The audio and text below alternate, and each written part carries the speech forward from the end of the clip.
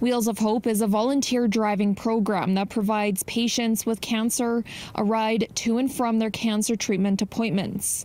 But as the Canadian Cancer Society sees less volunteers step up to help, they're forced to reduce services or deny people rides to their life-saving appointments. If people can't find a ride to get to the cross, they simply don't go, and that just absolutely breaks my heart, that the only reason that they're not coming to get their life-saving treatment is because they can't find a ride to get here. Fred Kraft has been volunteering as a driver for 14 years and says he does it because cancer has affected many people in his life. I'm not a surgeon, I'm not an oncologist, but I'd like to do something that would help, and this is one of the ways that I can give back to the people that are suffering from this horrible disease. They aren't the only ones in need of a helping hand. Nonprofits across the country are having a difficult time finding volunteers since the onset of the pandemic.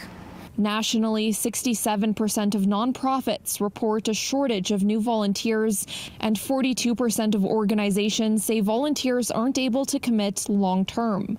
The Edmonton Chamber of Voluntary Organizations says at a time where people are making New Year's resolutions, volunteering can fulfill some of those goals. You can learn new skills, you can update your resume, it really helps with your mental health, makes you feel good about yourself. So volunteering is like a win-win.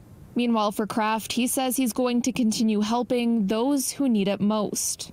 Personally, this is one of the best things I've did in my entire lifetime. In Edmonton, Laura Kraus, City News.